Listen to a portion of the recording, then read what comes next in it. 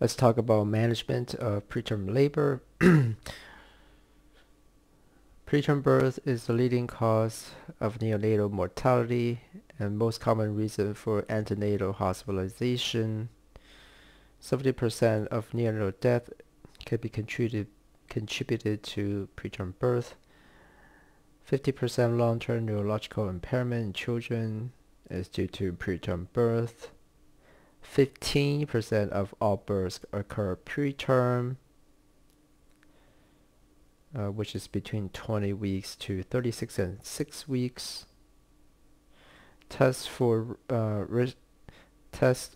risk stratification when patient has preterm contractions.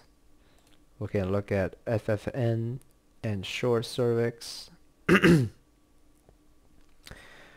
Low positive predictive value should not be used exclusively for management decision. Positive FFN is concentration greater than or equal to 50 nanogram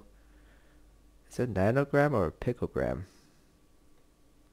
per nanogram per ml. Birth within 7 days. Sensitivity is 76% and specificity is 82%. So 70 to 80%. Diagnostic criteria: patient needs to have contraction 6 in an hour or once every 10 minutes, plus cervical dilation 3 plus, or cervical length less than 20 millimeter on vaginal ultrasound, or cervical length is between 20 to 30 millimeter with a positive FFN. Intervention candidates: 30% of preterm labor spontaneously resolve. 50% of patients admitted for preterm labor actually give birth.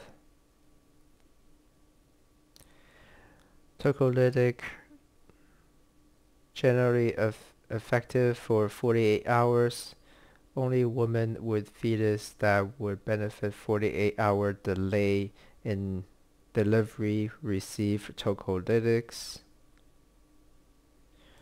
Pre-viable use of tocolytics is not recommended unless it is after an event known to cause preterm labor, such as intra-abdominal surgery, treatable maternal infection, or cerclages. Preterm contraction with no cervical dilation should not be treated with tocolytics, especially if the dilation is less than 2 centimeters. Only 3% gave birth within 2 weeks of presenting with symptoms.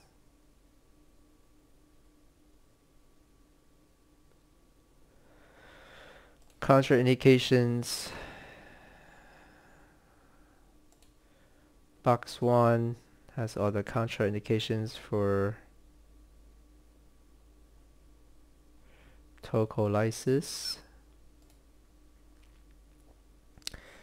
Intrafetal demise, lethal fetal anomalies, non-reassuring fetal status, severe preeclampsia or eclampsia, maternal bleeding with hemodynamic instability, chorioamnionitis, preterm prerupture membranes,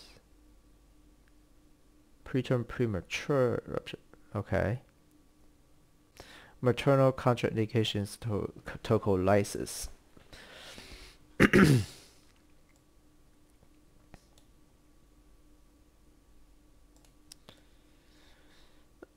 Antenatal corticosteroids, decreased risk of RDS, intracranial hemorrhage, necrotizing enterocolitis, and death, lowers by half Should be given if at risk of delivery within 7 days. Should be given between 22 and 36 and 6 days. If you're already 34 weeks plus,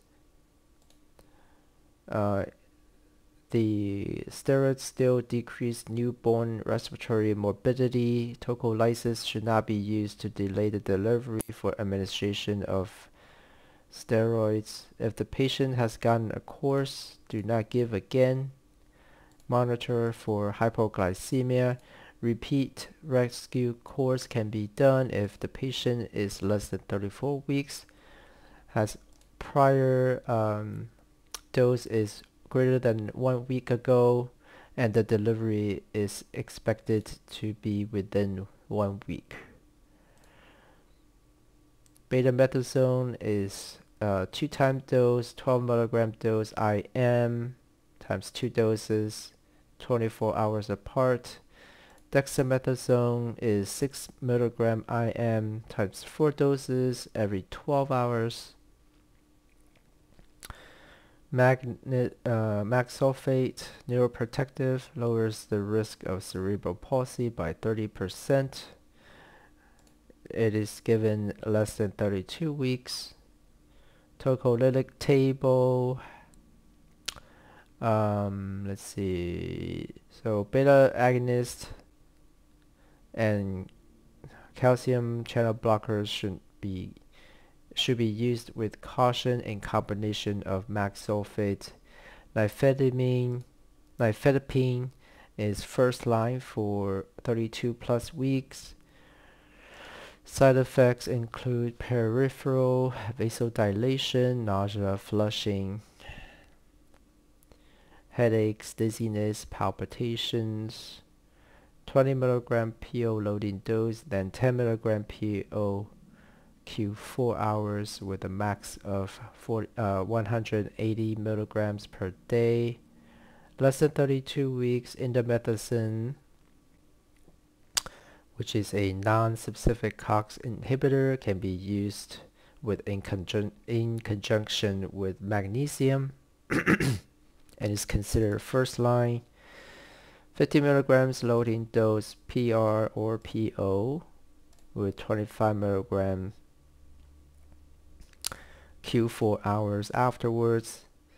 Cannot do more than 72 hours due to concern for premature constriction of ductus arteriosus and oligohydramnios. Maternal side effect, nausea, vomiting, GERD, gastritis. Tabulin could lead to behavioral effects in offspring, and other maternal side effects should be limited to short-term use, or if the patient has uterine tachysystole.